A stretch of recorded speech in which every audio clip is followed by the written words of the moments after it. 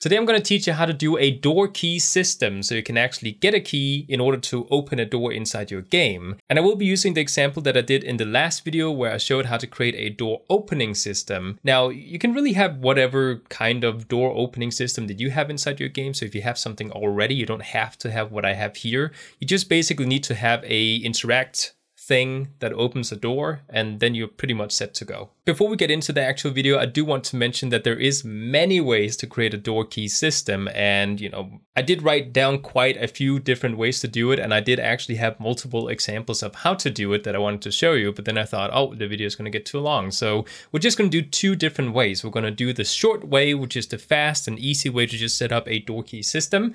And then I'm going to show you if you want to make it a little bit more in-depth with a inventory system. I was considering if we should do something using events and delegates in this episode. We could actually have multiple things happen when you actually pick up a key, but I decided, you know what, let's have that as an extension, maybe in a future tutorial where I show you how to do multiple things when something happens. But today we're just going to stick to the fast way of doing it and the inventory way of doing it. And of course, there will be timestamps below, so you can just go down and skip forward. So if you don't want to see the fast way of doing it, then you can just skip forward to the inventory way of doing it using the timeline below. And just to mention it, yes, this will also work inside 3D games. A lot of people, they have this idea that because we're making something in a 2D or 3D game, then it's not going to translate over to the other one. But in this particular case, it's just a how to open a door using a key example. So this is going to work in both of them. The first thing I want to do here is just kind of show you a little bit about what I have inside my project here, since it's going to give you an idea about what exactly you need to have prepared in order to actually watch this video here. So as you can see, I actually decided to split up my hierarchy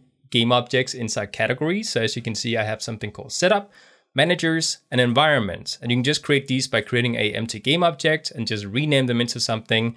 And then of course, make sure you click them and actually reset them up here so they're centered inside your scene. What I then did was I just basically inside setup, put in my main camera and my lighting. So I just pasted that in there. Inside my managers, there's nothing so far, since we're going to use this one for the second example where we actually talk about how to create an inventory system. And then I went ahead and created a environment, which is basically just where all the game objects inside my actual scene that I can see are stored inside that particular category there. So as you can see, I have a player, I have a ground, I have a door that is red, which is also an empty game object where I just inserted my door and the switch for the door that I need to jump on in order to actually open the door. And then I also created one for the blue door, just so we have a blue door with a blue switch. And then I have one down here that I actually decided to hide since we don't actually need to use it just quite yet, which is a keys empty game object. And if I were to toggle it on, you can actually see I have two keys in here that are visible. And these are going to be the keys that we're going to, run into, and then it's going to unlock the doors that we want to open in there. So let's actually go ahead and play this just to show you what I mean by how it's actually working inside my game here. So as you can see, I have a basic player controller that just sort of like controls my player. I can jump on top of the switch and then you can see the door opens. I can jump on the same switch and then the door closes. And same thing for the red door. But now we do want to be able to pick up a key before these get unlocked, because right now they're just sort of unlocked from the start. So that's what we're going to build in this video here. So the first thing you need to do is actually get a key, which I did actually. I just downloaded one off the internet and I inserted it into my game. It's just a basic sprite and I put it inside twice. Now, one of my keys are going to be the red key and one is going to be the blue key, since I have two doors inside my game here. I actually just went ahead and pasted in my key and then I gave it a color and then I gave it a box collider so we could actually walk into it, and I made it into a trigger.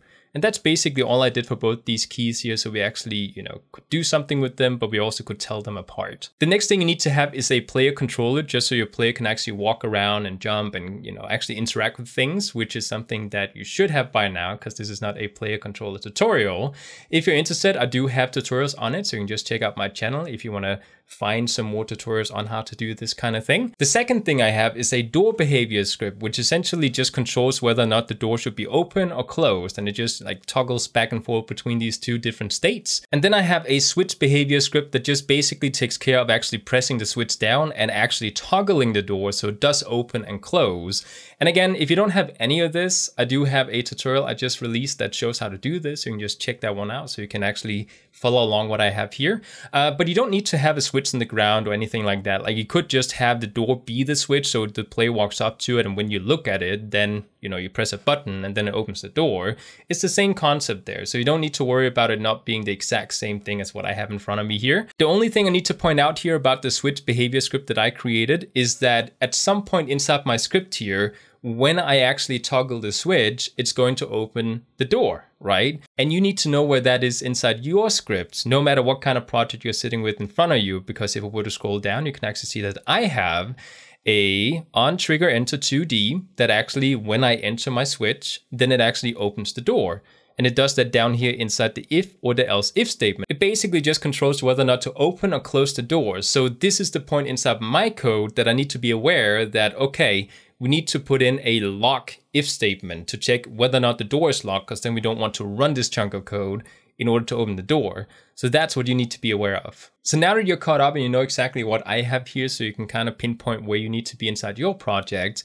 Once you have your keys, the next thing we're going to do is we're actually going to create a key behavior script. So I'm going to right click inside my scripts folder. I'm going to create a new script and I'm just going to call it key behavior. And then I'm going to take the script and I'm just going to paste it down here below so we have it inside both game objects. So we can actually do something with these two keys here.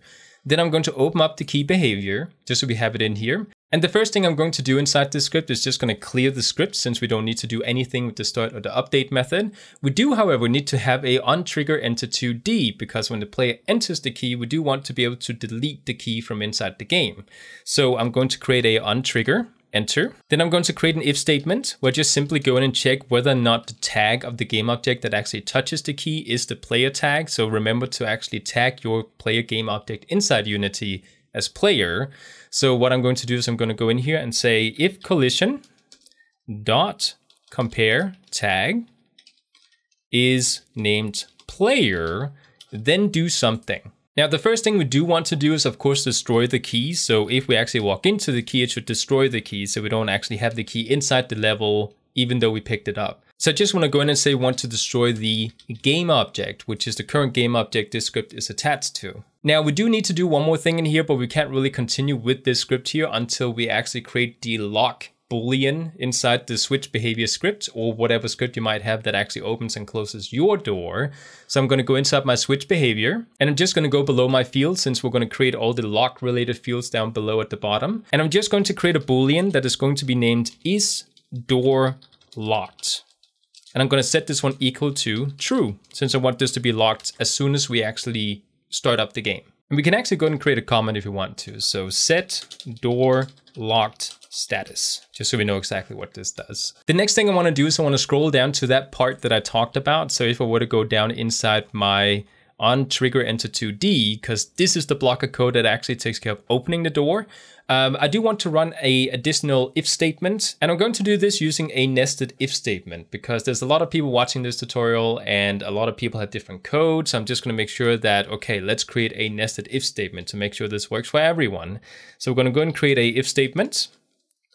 And inside of here, I just want to check if the is door locked is equal to false, because if the door is not locked, then we do actually want to open or close the door. So I'm just going to go ahead and paste all this code inside of is door locked, the check that we did here. The next thing we're going to do is we're going to go down to the bottom of the class and create a method that actually takes care of changing is door locked to true and false whenever we call upon it.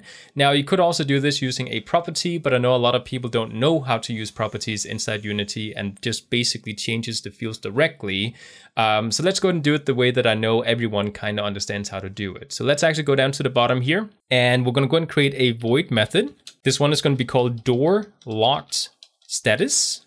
And now this one does actually need to be public because we need to be able to access it from inside the key behavior script that we just created at the start. And essentially, we're just going to grab the is door locked and set it equal to the opposite of itself. So we can say equal to exclamation mark underscore is door locked. And that's basically just going to swap it from locked to unlocked or unlocked to locked. In this particular video, we're just focusing on unlocking doors, but if you want to create a system where you can also lock the doors again, then this is going to work for that too. So with this, we can now actually go back inside key behavior. And at the top here, we just want to grab the script that we just went into, which is switch behavior. So I'm going to say we want to serialize field, and I want to be able to grab the switch behavior, and we're just going to call it underscore switch behavior, just so we know what this is. Then you're going to copy it and just paste it inside the if statement and say you want to access the method we just created called door locked status, and just run that one. And basically this is all you need to do. So if we were to go inside Unity and actually make sure we drag and drop the game object inside the script. So if we were to go inside my red key, you can see at the bottom here, we do actually have a switch behavior that we need to drag something into. So we do need to get the switch. So I can go ahead and say, you know what, let's go ahead and take the red door and just take the switch and drag that into my red key. Then I can go down to my blue key and just simply drag the one in from my blue door. So we now have something that works. So if we were to actually play this, you can now see that if I were to actually move around, you can first of all see that, oh, we can't open the door because it's locked right now. So if we were to pick up the blue key and now go in, you can now see that we opened the door. The red door is not going to work yet because we didn't pick up that key. So I can just pick up the key, go in, and now we can open the red door. There we go. And again, this is the easy way of doing this because you can just basically create a key and then you drag and drop in the switch that it needs to work on, and then it's going to work. And of course, there are limits to doing it this way. You can't, for example, have multiple doors that it needs to open at the same time unless you, again, do some more scripting to actually make that work inside our scripts there. But then we start entering this area where it's just better to do it the more optimal way, which is creating an inventory system for your game. The next thing we're going to do is we're going to go and do this the inventory system way. So you can actually go ahead and create an inventory system that checks whether or not you have the key in your inventory before you actually open the door. And this is going to have a lot more applications, inside your games. It's going to be able to do a lot more than simply doing it this way. And it actually involves using managers, which can in some cases be a lot easier to deal with when it comes to larger games. So, if you're making a very small game, this way that we just did is perfectly fine. If you're making something a little bit larger that's going to have a lot more locked doors, then probably have an inventory system that does it. In the next example, we're going to go and do this using a inventory system. So as you can see, I actually reset everything. So we're back at the start again. I deleted all the stuff we did with the easy method. And now we're going to do it using the inventory method. And just to mention it, there's many different ways you can create an inventory system. And there's probably going to be comments telling me, oh, Daniel, you can also do it this way. And that is true. There's many ways to do it. The way we are going to do it is we're just going to focus on the key system for now. So we're just going to be able to grab a key and register that we have it inside our inventory. And then we're going to be able to, add objects, add items to the inventory, or remove items again if you want to do that. So with that said, let's actually go ahead and get started on the second example. So as you can see right now, I did also blur out the keys so we can't see them. I do have two keys here that we can, just paste inside our game so we have them there. The first thing we're going to do here is we're actually going to create a inventory manager, and we haven't talked about managers before inside my channel. This is something that is probably going to be taught for the first time now. Basically, a manager is something that controls the flow of your game. So you can have a game manager, which is something that you're probably always going to have inside your game. And you can actually see if you were to actually right click and create a new script inside your folder and call it game manager with a capitalized G and a capitalized M, then it's going to give it a unique icon inside your scripts folder, which is just to indicate, oh, this is the game manager, because Unity knows that you're supposed to have one of those. But there's also many other types of managers, and it's really just depending on what kind of need you have for your games. In my case here, I would like to have a inventory manager that actually manages my inventory inside my game. So what I'm going to do is I'm going to go inside my managers and I'm going to right click. I'm going to create a empty game object and I'm going to call this one inventory manager.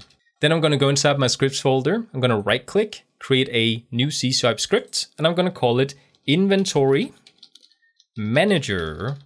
Then I'm going to open it up inside Visual Studio. Now, the first thing we're going to do here, which is something that is pretty typical when it comes to managers inside Unity, is we want to make this into a static class, which means that there's only going to be one version of this class existing inside the game. So, you can't create copies of it like you could with any other class. You can create different objects, based on the class. A static class is only going to have one version of itself. So if you make a change to this class, it's going to happen to the entire game, basically. Another benefit to static classes is that you can also reference things inside this class here without having to actually drag and drop a reference into other scripts. You can just access it directly, which is just more convenient when you have something that is more like top level, like a manager inside your game. So it just makes it a little bit faster and easier. So first of all, I'm going to go ahead and just clean up the class a little bit so we don't have these inside the class. And I'm going to make this into a static class. The way we do that is by first of all declaring a public static. And then we're going to give it the type of the class. So right now we have one called inventory. Let's actually make sure we spell that correctly. Inventory manager. And we're just going to go ahead and name this one instance. Then we're going to create a awake method, which is again built into Unity. And we're just going to go ahead and set instance equal to this, which means that this particular instance up here that we just created is going to be equal to this class that we're inside of. So now we created a static class that we can access from anywhere inside our other scripts. After creating a static class, the next thing I'm going to do is I'm going to create a list of different items that I can actually pick up inside my game. So I'm going to do that using a enum. So we're going to go ahead and create a void enum. I'm just going to call this one all items. Now, I haven't actually covered enums inside my Unity tutorials, but I do have a C# course on my channel that actually explains a little bit about enums. Basically, it's just a data type that is going to contain a bunch of constants inside of it. So we have a list of items that we can use for various purposes inside our game. Like in this example here, we're just going to create a list of items that we can pick up inside our game. But it's also very popular to use enums to change the game state inside your game. So let's say I want to go from the main menu to a new game, then, you know, a bunch of things needs to happen once we do that. And an enum can help keep track of where exactly the game state is currently inside your game. Are you on the main menu? Are you inside a new game? Are you inside the loading screen? Or maybe you want to pause the game or something. You know, you can do different states inside your game, and an enum is an easy way for us to register which state we're inside of right now. But in our example here, we're just going to go and list out a bunch of items that can be picked up by the player at some point inside the game. So what I'm going to do is I'm going to say we have a key that is going to be called red. I'm also going to create one called key blue.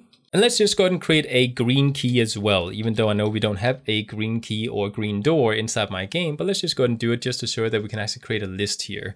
So with this, oh, I can actually see we made a mistake here. This should not be void, this should be public. There we go. So now these are all the different items that we have available inside the game, but we do also need to be able to tell which items we currently, as the player, have inside our inventory. And the way we're going to create an inventory system is by creating a list inside our game. So basically we just have one long list of all the different items that we have. So we can actually check if we have certain items, and we can remove certain items or do something else. So what I'm going to do at the top here is I'm going to create a field that is going to be a public list. And then we can use the angle brackets. And then we're going to go ahead and state what kind of list this is going to be, like what kind of data type it's going to contain. So in this case here, we actually want to contain all items, which is going to be the enum that we created down here. So it's just going to be a list of these items down here. Then it's going to have a name. So we're just going to call it inventory items. And then we just basically set it equal to a new list. And again, we're going to set the type, which is going to be the all items, parentheses, and semicolon. And let's go ahead and create a comment, because I know some people are going to be confused here. This is going to be our inventory items. You know, what we currently have picked up inside our character. Then we can also go ahead and go down here and say all available inventory items in game, just so we have something here. The next thing I'm going to do is I'm going to create two methods. One is going to be for adding inventory items inside my character, and one is going to be for removing inventory items. Now, we're not really going to do anything where we have to remove inventory items, but it's just a good idea to have it just so you can implement it in some kind of way inside your game if you want to do that. So down here, right above the enum, I'm going to go ahead and create two methods. The first one is going to be called add item. So it's going to be a public void add item, parentheses, and curly brackets. I do want to pass in an item that I want to add to my inventory. So we do need to state a data type, which is going to be the all items data type. I'm just going to call it item. Then I want to go inside and create a if statement. And the first thing I want to do here is I first want to check if our inventory already contains a particular item. Because if it already does, there's no need to add the item again to our inventory. So we suddenly have two of one particular item. Again, if you have something like health packs and you want to have multiple health packs inside your game, then of course this is something you could consider should not be in there. But it's just a very good idea to run a check to make sure you don't add multiple of the same items if you just want to have one of that version of item inside your inventory. So inside my if statement, I'm going to go and check for inventory items. And I want to make sure that I check if it contains a particular item, which in this case here is going to be the item that we pass in. So if it already contains this item, then we don't want to do something, which also means that we do need to put a exclamation mark in front of it. So this is going to run if we do not already have the item inside our inventory. So what I can do is I can say inventory items dot add, and then I want to pass in a certain item, which is going to be what we pass in here. Then I'm just going to go and copy paste my method. And inside the second one, I'm going to say remove item. So we can actually select what item we want to remove. And then inside we want to check if it contains the item. So we do actually need to remove the exclamation mark. And if it does, then we want to remove the item. So we don't want to add, but we want to remove the item. And again, we can create comments here.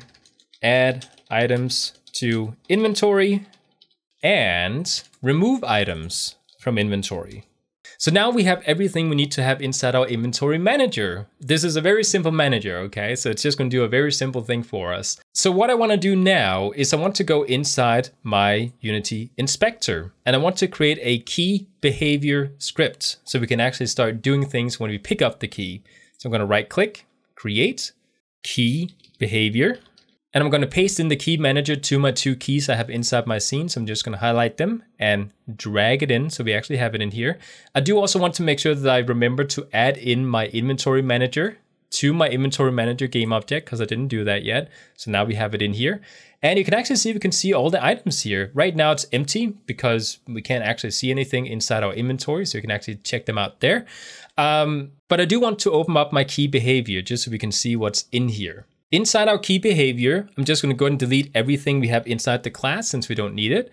And the first thing I'm going to do is I'm actually going to go ahead and serialize field the enum that we have from inside our inventory manager. So I can say serialize field, and then I can actually go ahead and grab my inventory manager dot instance. Actually, when it's an enum, we don't need to grab the instance first. We can just go ahead and say all items. And then I'm just going to give it some kind of name. So we can say item type. And what this is going to allow for us to do is to go inside the inspector. So if we were to go in here and actually go down to one of my keys, you can see that we now get a drop down that allows for me to pick one of the items. So what I can do is I can say, well, there's a red key here. What item should that be from my list of items? So right now it could be my red key. It could be my blue key. So I'm just going to say this is going to be the red key. Then I can go into my blue key and I can set this one to my blue key. So with that selected, let's actually go ahead and create a onTrigger enter 2D since something needs to happen once we enter the key. Again, if you're inside a 3D game, this is going to be just an onTrigger enter, not a 2D version of this. First, I'm going to run an if statement and I'm going to check if the game object that enters the key is going to be the one that has the tag set to player. So if the collision dot compare tag is player, then do something. The first thing we want to do is we actually want to destroy the key if it enters. So we're going to say destroy, and I'm going to go ahead and set this one to game object, which is going to be the current game object that this script is attached to. So if I walk into my red key, it's going to destroy the red key. But before we do that though, we do want to go in and actually grab our inventory manager. And I want to grab the method that we created called add item. So the way we do that is by saying inventory manager.instance, because that is going to be the static class that we're grabbing here. And then I can access the add item method that we created. And of course, we do need to pass in an item because we did have a parameter set, which is going to be the item type that we selected inside our inspector. So right now we're pasting in the item that we're picking up when we walk into this key. And then it's going to go ahead and actually add that to your inventory. So what I can do here is I can actually go back inside my game and we can actually test this out. Just make sure you have your inventory manager selected inside here so you can see all the different list items. And if we were to play the game, you can now see if I were to go inside my blue key, it now registers that I picked up a blue key. If I walk into the red key, you can now see we have a red key in our inventory. So now we have these two inventory items inside our inventory. But even though we picked up the key, nothing is going to happen yet because we haven't actually told the door that it needs to check for this particular key being in our inventory in order to open the door.